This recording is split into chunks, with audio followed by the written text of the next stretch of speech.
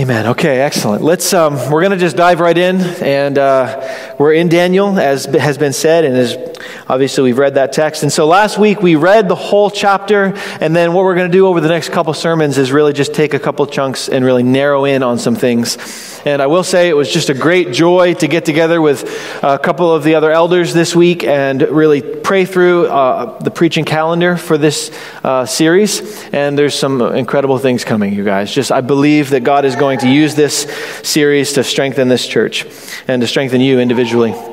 So last week, just to dive right in, we were introduced to Daniel, Hananiah, Mishael, and Azariah. Those were their given names, and later in the sermon you'll see that we'll cover what their new names meant. But they are exiles now in Babylon, and they're part of an inner circle of elite and skilled young men that the king took from their homes, from Jerusalem, for himself, and now he's wanting to groom them for his purposes. Just to sort of bring us up to speed, they're captured, the city has been besieged, the evil king, wicked Babylonian king Nebuchadnezzar takes them, has them now in Babylon, and now Daniel and his three friends are part of this inner circle that he's going to now groom for the purposes of that kingdom. What he wants to do, according to verse 4 and 5, if you sort of glance your eyes down there, verse 4 and 5, he wants to teach them the literature and language of the Chaldeans. He wants to give them a daily portion of the king's food and wine, and to educate them for 3 years under this new regiment. So 3 years of different food, 3 years of whole new language and a way of seeing life through the eyes of a Babylonian kingdom, as opposed to a drastically different Hebrew culture. The hope is at the end of verse 5, what it says is that after 3 years, they would stand before the king and be worthy of a position in the king's palace. That's the goal. That's the hope of Nebuchadnezzar and that system, is that through indoctrinating them through these 3 years of training and strict regimented food and diet and education, that after those 3 years, they'll be ready to stand before the king in the palace. So a position, a place, but for the king's purposes.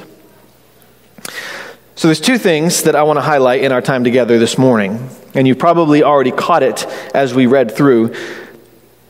I want to look at their identity, the identity of Daniel, Hananiah, Mishael, and Azariah, and then their resolve.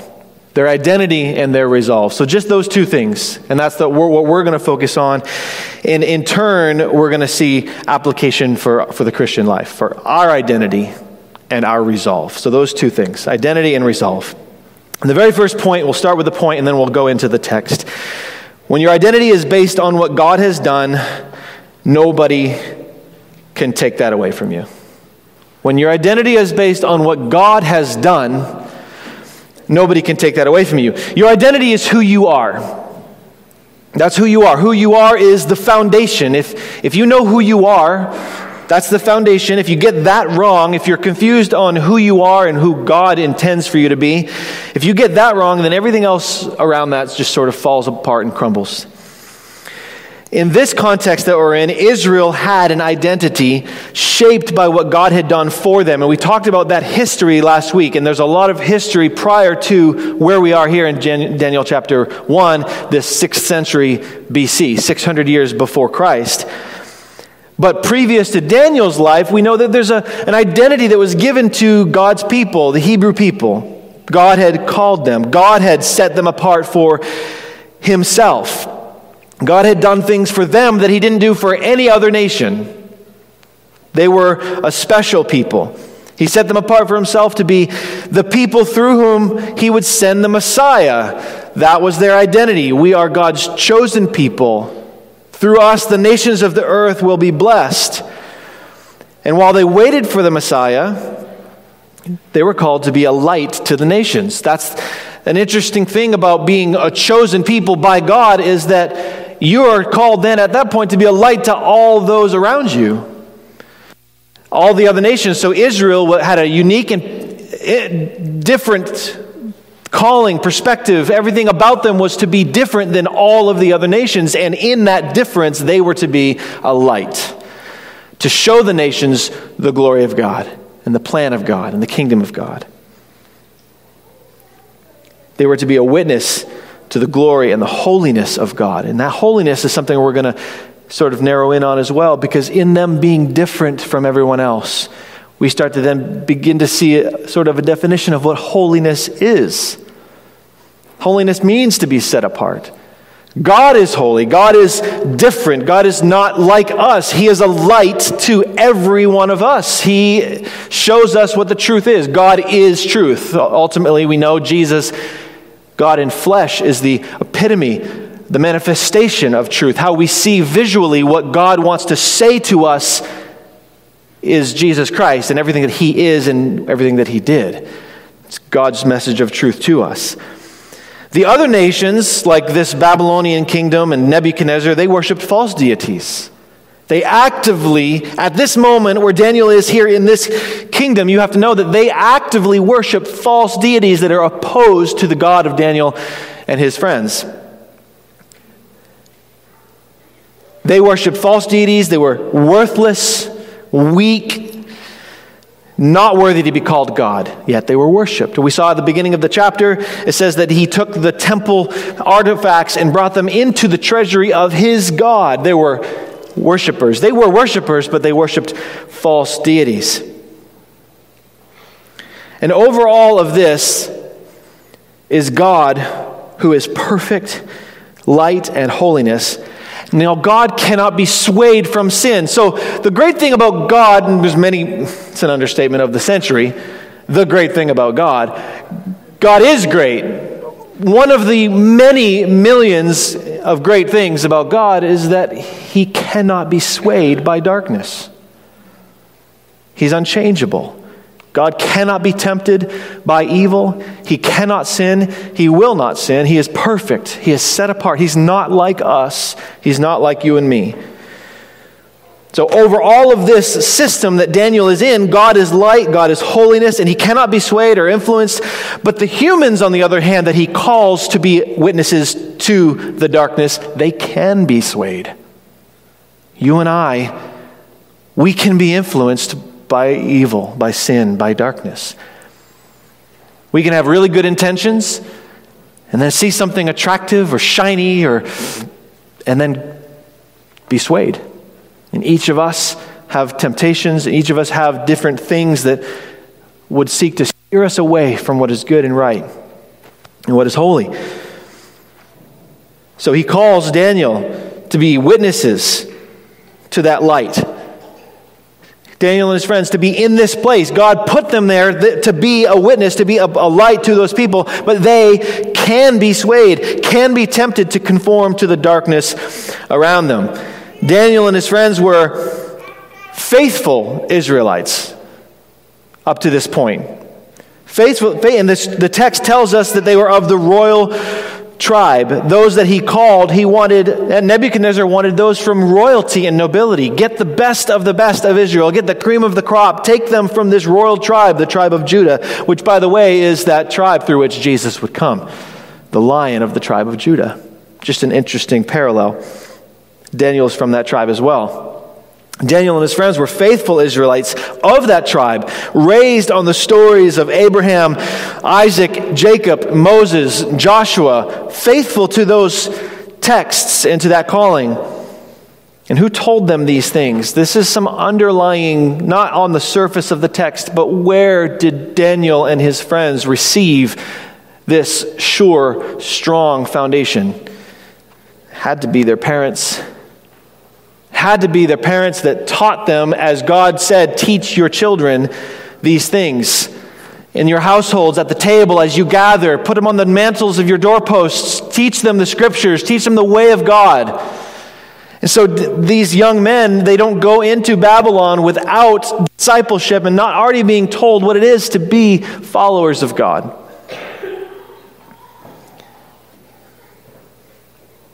Up to the point of this invasion, I would say that Daniel and his friends, they knew their identity as God's chosen people. They knew who they were.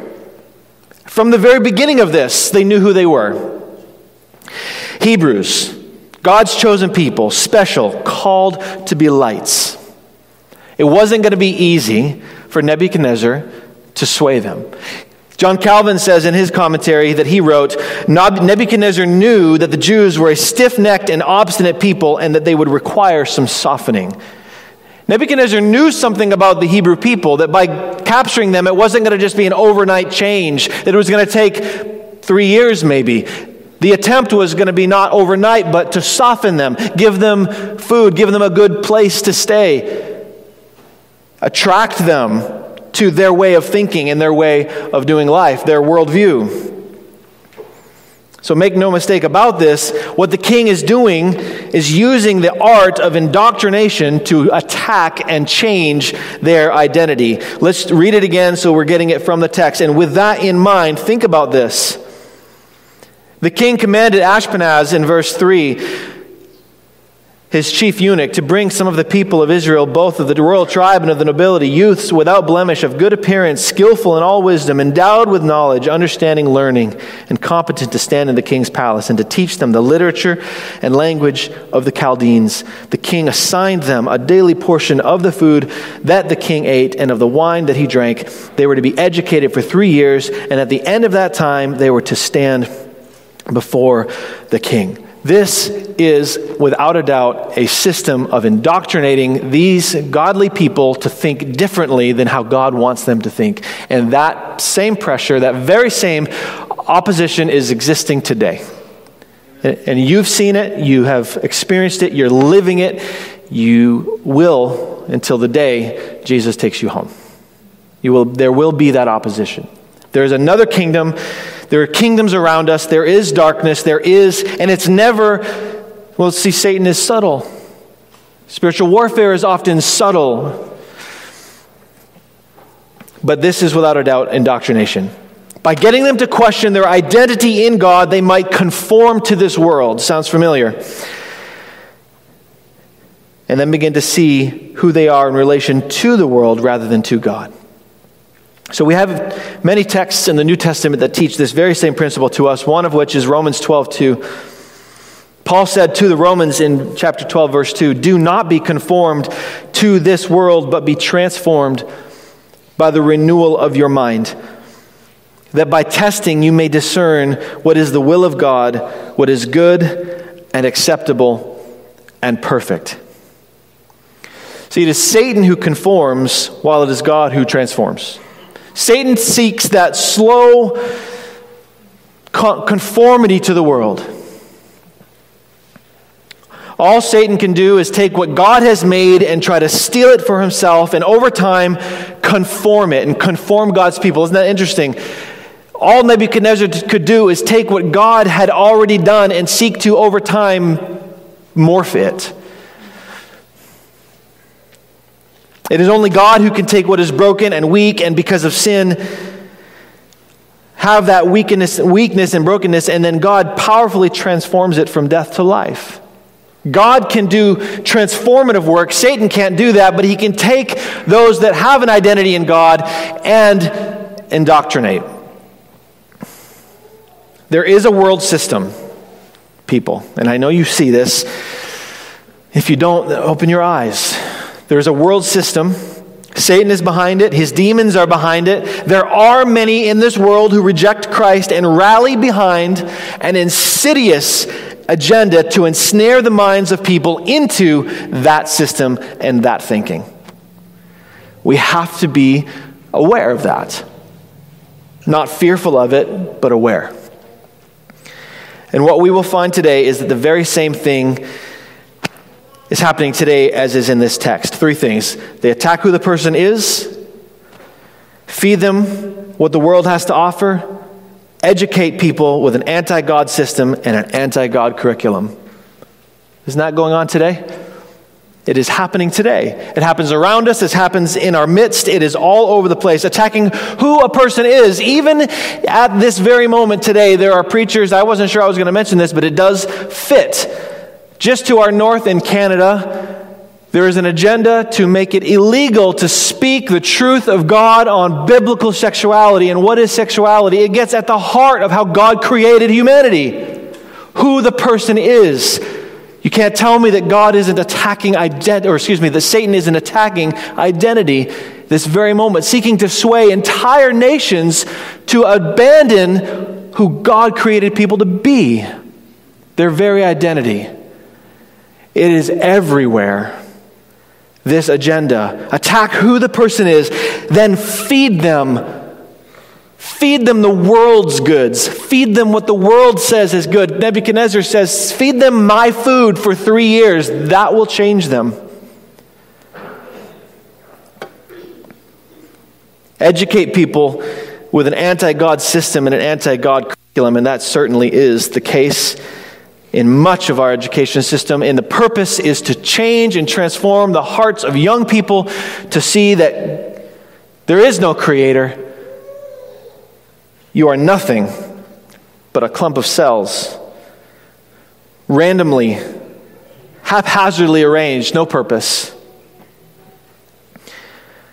And we've all seen this. And the thing is this appeals to many. It appeals to so many. It even appeals to some so-called Christians who are not rooting their identity in Christ. If the world system is still appealing to you today, it's because you're not rooted in Christ.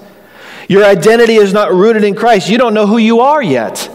You're still trying to figure out who you are, and so you have the world telling you this is who you are and who you should be, and guess what? That's attractive to the flesh. But you have God saying this is who you are, this is who I made you to be. It's going to take some repentance and some serious commitment here, but here's where you get true peace and eternal life. Eternal life. The New Testament commands us, 1 John 2, 15 to 17. 1 John chapter 2. The apostle brings up this idea of the world system. And this is what we're commanded to do. Do not love the world or the things in the world. If anyone loves the world, the love of the Father is not in him. For all that is in the world, the desires of the flesh and the desires of the eyes and the pride of life is not from the Father, but is from the world. And the world is passing away along with its desires, but whoever does the will of God abides forever. See, the difficulty with this is that if you don't believe that this world is passing away, see, that's the pivot point of that text. Do you believe the world is passing away, or is it the world that's forever and God is passing away? What is it that's actually fleeting and insignificant and passing away? The world tells you, no, it's God. God is the one that's passing away. Religion passes away. Spiritual truth is up for debate. It's whatever you want it to be. You can make it's passing away. It's fleeting. But the truth of the Scripture tells us, no, it is the desires of the flesh and the world and the pride of life. That is what's passing away. What remains is the will of God and those who abide in the will of God. That's what is forever.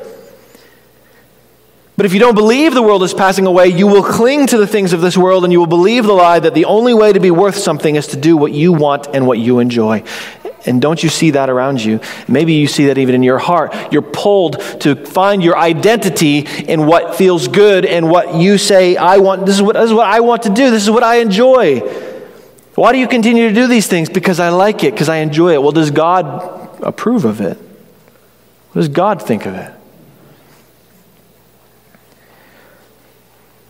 That life of just doing what the flesh desires and enjoys is no surrender, no fight, no resolve to stand against the system and stand for holiness and righteousness, yet that's what Christians are called to do. Church, we are called to stand for holiness in our lives, to live holy as He is holy, and to stand for righteousness, right living, right things that are right according to God's standard. And that is not legalism.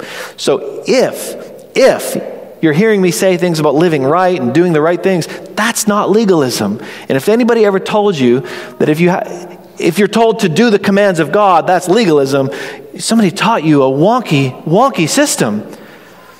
God is holy, and His holiness commands and demands our holiness. We have Christ as our mediator and perfect sacrifice for when we fail, when we can't keep His commands. But the command is still there. Be holy as I am holy. If you love me, you will keep my commandments, Jesus said.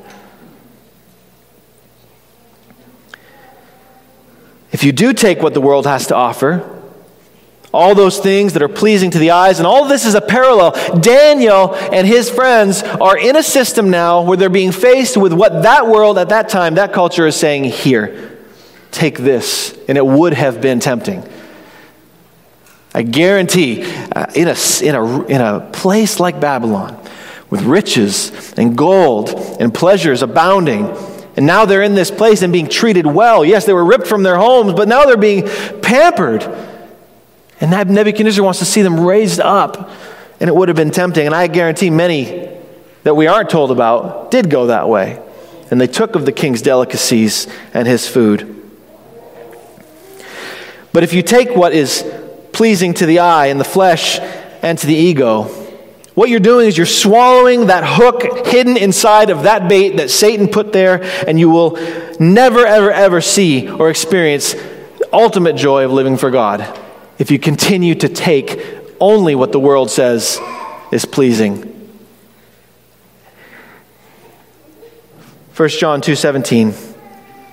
Again, a repeat. The world is passing away along with its desires, but whoever does the will of God abides forever. Daniel wants to do the will of God. That's the point that I'm making here. Daniel wants the will of God.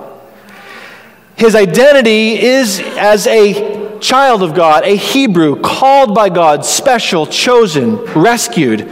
All the stories of being pulled out of Egypt, rescued from slavery, those are in Daniel's head. He knows who he is, and that's what came first. He knows who he is, and that's building in him a desire to do the will of God. These young men, they're not in an easy place. But what we can tell as the story unfolds is that they knew who they were and where they stood with God. Regardless of their circumstances, they knew their identities as children of God, and therefore they could not be ultimately swayed. And I think that's a key word. They could not be ultimately swayed. I'm sure there were moments of doubt. I'm sure there were moments of saying, this is hard. Are you sure we can do this? Are you sure we can stand here and not go with this flow? This is going to be difficult. Doubts come up in our mind, but ultimately swayed? No. To give you an idea of how deeply they seek to change their identity, I want to just show you so that you can see. I want to show you the meaning of their names before and after, because here this came up in our text. It says, among these were Daniel, Hananiah, Mishael, and Azariah of the tribe, and the chief of the eunuchs gave them names. Daniel he called Belteshazzar, Hananiah he called Shadrach, Mishael he called Meshach, and Azariah he called Abednego. And it is crazy that the stories as they've been passed down through when we teach them to the kids, and they show up in like VeggieTales and kids' Bibles, the story of Shadrach, Meshach, and Abednego. You know what's crazy though is they had better names than that. Those were their Babylonian names. They had God-given names. Look at the meaning of these. The name Daniel, meaning God is my judge, was changed to Belteshazzar, meaning Bel's prince. Bel, the god, a god of the Babylonians. Bel's prince. From God is my judge, Yahweh is my judge, to Bel's prince. The name Hananiah meant beloved by the Lord, beloved by the God of Abraham, Isaac, and Jacob, was changed to Shadrach, meaning illumined by sun God. The name Mishael, meaning who is as God, was changed to Meshach, meaning who is like Venus. The name Azariah, meaning the Lord is my help, was changed to Abednego, meaning servant of Nego, another Babylonian god. Seeking to change the very core of who they were, change their names, give them Babylonian names, teach them the way of the Chaldeans, fill them with that doctrine so that they forget who they are in God. We have to watch out for this, church. The attempt to rename, redefine, re-educate, and reorient your lives around the world and its system are evident everywhere. You and I need to be aware of that. Don't be oblivious to it. Again, not fearful, but just aware. And then diligent and vigilant about keeping your eyes fixed on Christ, where your identity comes from. If you're in Christ, and he has rescued you from slavery of sin, then you are not who you used to be. Your identity is in him. You're in Christ. When we put our faith in Jesus and what he has done to save us, we become adopted heirs of God, loved, chosen, forgiven children of God. His. That's who we are in Christ. Now again, that is a unique thing for the one whose faith is in Christ. If you're in Christ and you've trusted him as your Savior, the Redeemer, your Savior, who alone paid the price for your sin and resurrected to conquer and overcome your sin and give you life, then you now have an imputed righteousness and you are in him. We are his workmanship. Scripture says, it is not I who live, but Christ who lives in me. That's an identity statement, church. The song that we sang, it is not I, yet not I, but Christ who lives in me. That's my identity.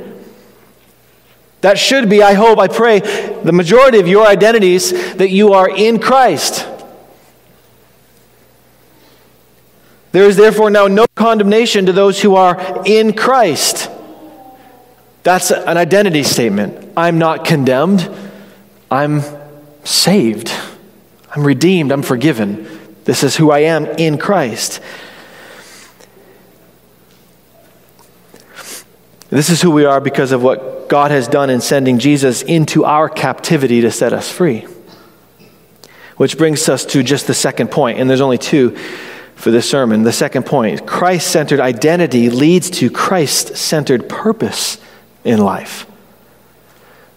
You have to have the first one. You have to know who you are. Had Shadrach, Meshach, and Abednego and Daniel or Belteshazzar. See, I always give Daniel his good name and the other get the bad name. I don't know what's up with that. Daniel, Mishael, Hananiah, and Azariah, they all had their identity in God before this trial. Before this came, so they knew who they were, which brings us to how Daniel could say what he's about to say. So after facing the reality of what life in Babylon was going to be like, Daniel had to make a choice. I'm sure very quickly after being there and seeing the surroundings, he's beginning to think, what are the next 3 years going to be like? What is my life going to be like here from here on out? I know God's going to use me here, but he had to make a choice, much like the choices that you and I have to make today and tomorrow and every day. The choice he made was birthed from his identity in God.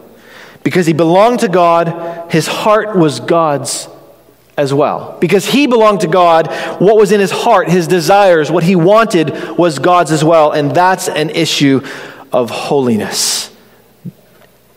Your heart conforming, transforming into the likeness of Christ and the desires of Christ. Longing in your heart for those things that God loves. And having an intentional eye for that is caring about holiness. Caring about being set apart for him. So interestingly enough, they did not rebel against the name change. These are just some interesting details. They didn't say, no, don't change my name. They didn't rebel against the education. We don't see that in the text.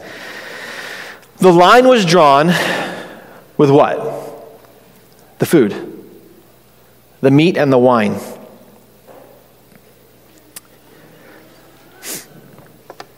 The key, let's read the text. Verse 8. Beginning of verse 8. But Daniel resolved that he would not defile himself with the king's food or with the wine that he drank. Therefore, he asked the chief of the eunuchs to allow him not to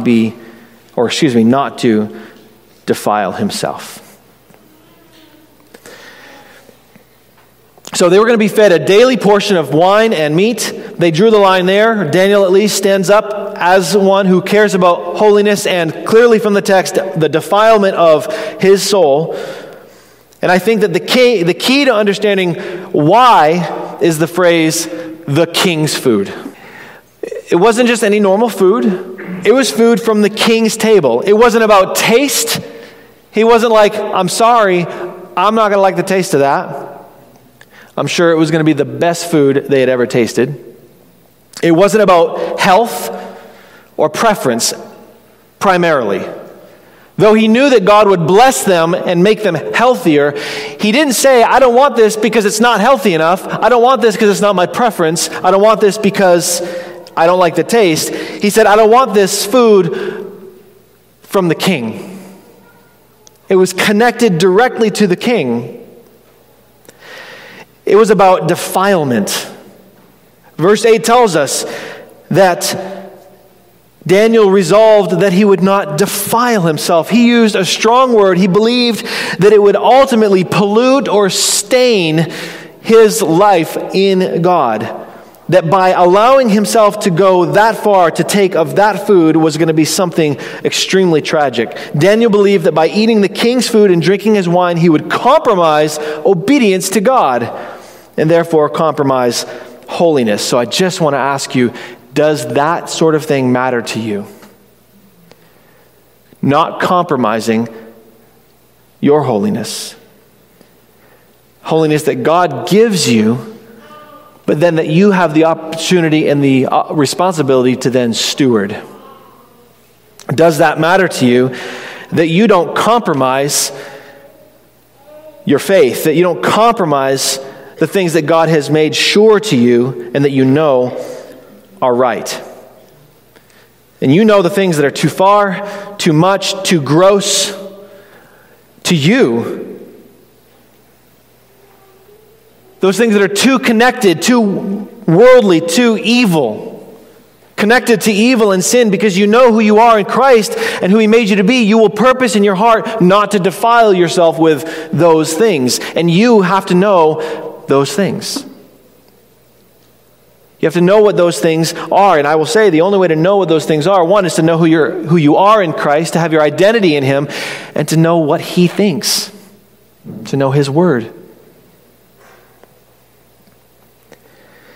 The food was likely offered to idols, and there is definitely much around that and speculation that the reason he didn't want to take this food is because it was food offered to idols. The only problem is that this was all Babylonian food, and the vegetables were also probably somehow linked to idolatry somewhere in the kingdom.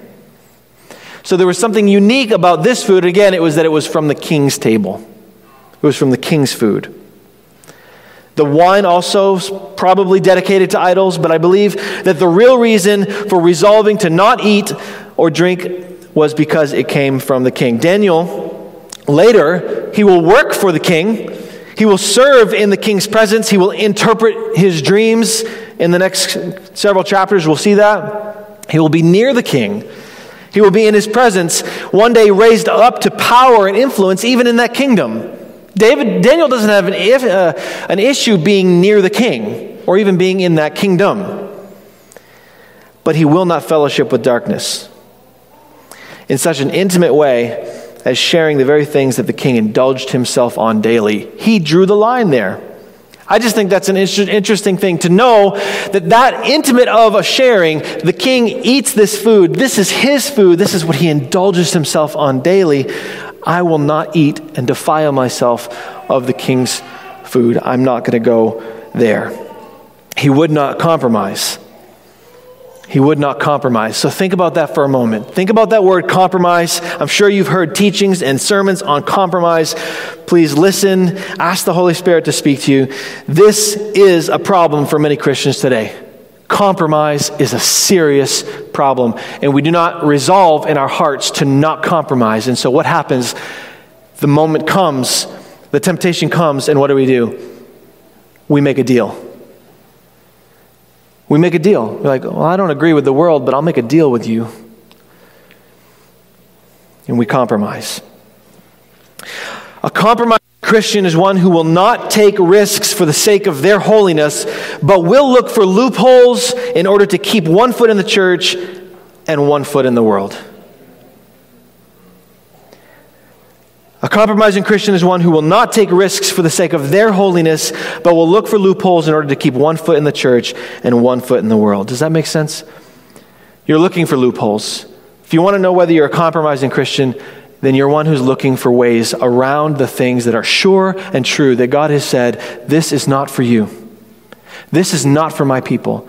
This is not holy. This is not pure. This is not right. Well, what if I just did this? Well, what if I did this? And you're looking for ways around it, rather than the resolve to stand on the holiness of God and the righteousness of His Word. And the interesting thing about this is that most of the time, this is something that you as an individual Christian has to know yourself as you seek God. There are areas that you will compromise in if you do a certain thing that may not be the same for the person next to you. You need to be someone who seeks the Lord, seeks after His Word, to know what He requires of you and asks of you. And then you will know, God will teach you, He will speak to you, what are those areas of compromise. The one who compromises is not the way of a Christian, but a person who has yet to surrender to the lordship of Christ. One thing I love about Daniel is you get the sense that he was under the lordship of God. There, face to face with another king and another ruler of great, great influence, and he did not surrender, and he did not compromise. Isn't that inspiring, church? Isn't that inspiring? We should be inspired by Daniel. We say often the ultimate inspiration is Jesus Christ, right? And we will get to that at the end of this sermon. We'll see how does this wrap into the gospel, into our relationship with Christ. But this is inspiring. Daniel stood his ground. He resolved, I will not eat of the king's food. I will not compromise. Charles Spurgeon said this, Daniel and his friends knew this would cost them something, yet they were willing. Be ready for a bad name. Be willing to be called a bigot. Be prepared for the loss of friendships. Be prepared for anything so long as you can stand fast by Him who bought you with His precious blood. Be willing, church. We have these opportunities everywhere, do we not? To stand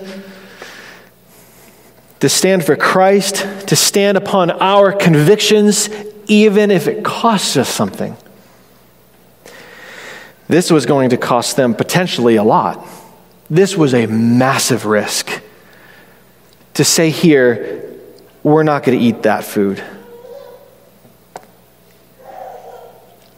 Are you willing? Are you willing to do this? I think that's a fair question. Are we willing in this world that we live in to be people without compromise and to make resolves in our heart? It says, but Daniel resolved. The King James Version, or New King James, says he purposed in his heart. I like that too. Resolve, purpose. But they knew who they were. They knew their identity in God, and therefore they knew the purpose that they had to live for, and it was for God, and their heart was there too. He did it at the beginning of his time in Babylon. He did it before the major temptations would come. He resolved early on. Each of us need to make this purpose in our hearts today, I believe. Every one of us. In some way, some fashion, purpose in your heart. I'm not going to be defiled with the king's delicacies. I'm not going to take of that thing that is tempting me. I'm not going to look for loopholes. I'm going to stand upon the Word of God on everything that is biblical. I'm going to stand on sola scriptura. I'm going to stand on the authority of Scripture. I'm going to stand on biblical sexuality. I'm going to stand on workplace ethics that are biblical and Christian. I'm not going to compromise so that I can keep friends. I'm not going to compromise so I can get a raise. I'm not going to look for loopholes. I'm going to just say, God, I'm willing to do what you say. Whatever it is. So we each need to make this purpose, I believe, today.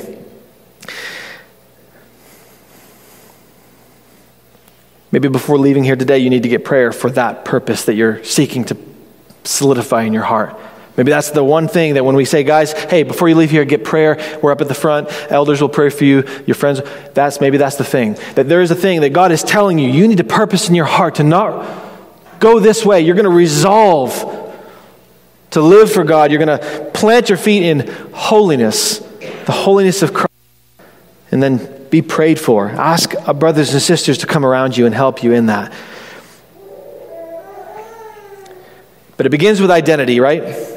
If you know who you are and what God designed you and your life for, you can purpose to live for him no matter the cost. If your identity is still in the world and you're a product still, you believe, of your past sins and the sins of others, then you have no foundation to cling to, even if you had the desire to do better in the places that you are, in your workplaces, in your schools, where you have socialization. Even if you wanted to do better, if you don't have a foundation in who you are in Christ and you're not sure and rooted and grounded in him, that will be absolutely impossible. It'll be impossible to stand your ground, and that's why we need the gospel. That's why it's important to say that the greater Daniel is Jesus Christ. That's why it's important now to say, we are failures, we will try this, we will fall, we will stumble, we will try to not compromise, but then we'll compromise. How do we do that without ruining ourselves with anxiety, thinking, I can't stop failing? Because it's not in our own strength. Because it's as we look to Jesus Christ together. The purpose of Daniel, along with every other book, is to point us to Jesus. Jesus also purposed in his heart. He had a purpose in his heart to live a life undefiled and unstained by the world. Isn't that cool? He set out with a purpose from heaven to be undefiled, unstained, and he did this with a sure identity. Now, yes, he was God and he is God. There was no way he would fail, but he came and lived our very temptations that we live. He felt the temptation that humanity feels, the pull towards the world. He felt it. He didn't ever give in. Scripture says he was tempted in all points, yet without sin. Where's that line? I don't know, but I feel like he probably went as far as it would be for us to relate to him and him to relate to us without sinning. He knows what it's like to overcome and not give in to temptation. So he can relate to you.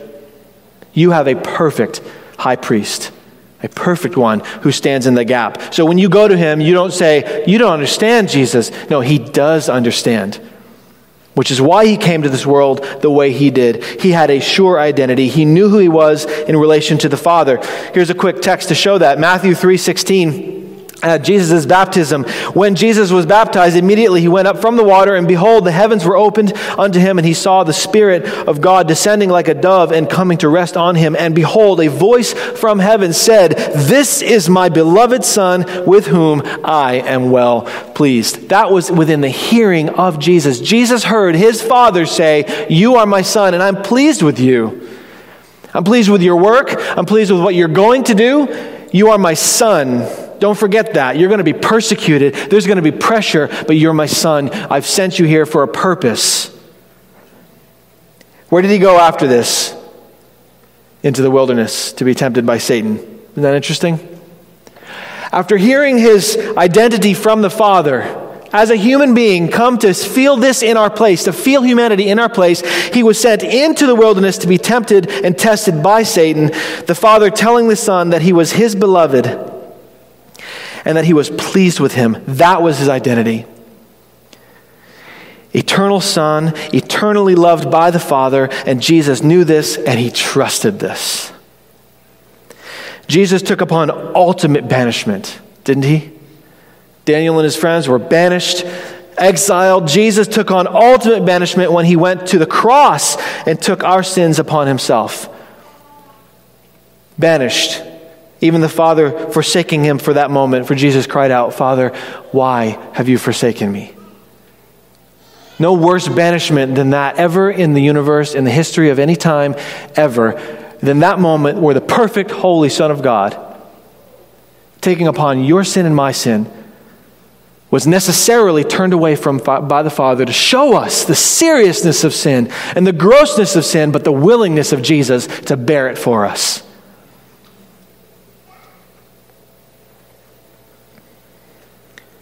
His exile and his entering into our captivity made the way for our reconciliation. He purposed in his heart to do the will of the Father so that we can lean on him in our weakness and inability. When we are weak, he is strong.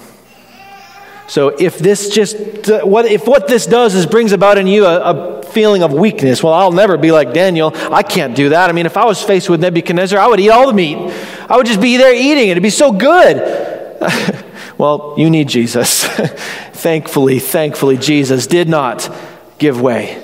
He did not succumb to the pressure. He did faithfully and successfully do the will of God perfectly on our behalf. So what is it for us to do? It's our job to believe this. It's our job to believe what Christ has done. Not to try to be like Daniel per se, but to trust that Jesus did enough. That Jesus did enough and that he is our strength to live in this world. Christ is the strength that we need to live in this world with all of the opposing pressure that we'll face. His life was enough. His death was in our place. His sacrificial offering was accepted by the Father.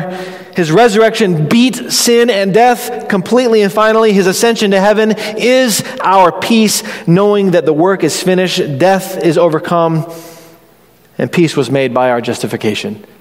All of that is final and sure. So what do? We believe him. We believe Christ, the greater Daniel. And he's worthy every day of our resolve.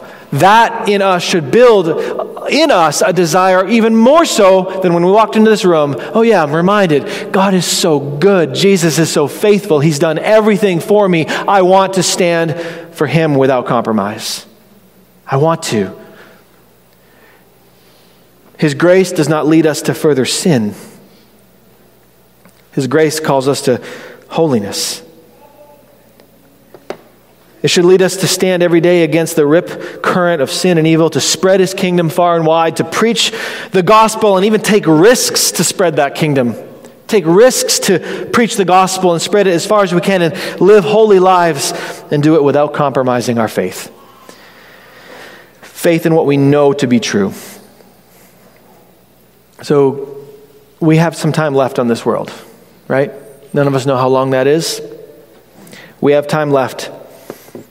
And there are many, many more tests to come. We will be tested. I wish that, how cool would it be to preach a sermon where you could say, guys, it's all over, tests are done. You're going to have a great day tomorrow. It won't be hard. We just can't do that. It's actually not even God's purpose.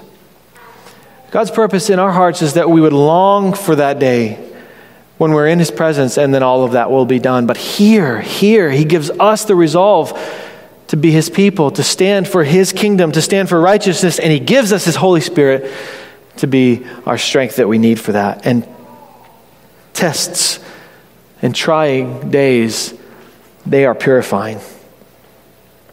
So know who you are in Christ, know your identity, and from that place resolve in your heart to live confidently, fearlessly, and wholly before him in this crooked world.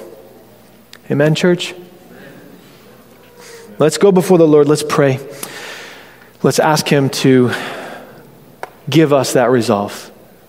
Please don't hesitate to pray specific prayers between you and the Lord. If you need things that God is telling you to purpose this in your heart, then let's go before the Lord and ask him to do that.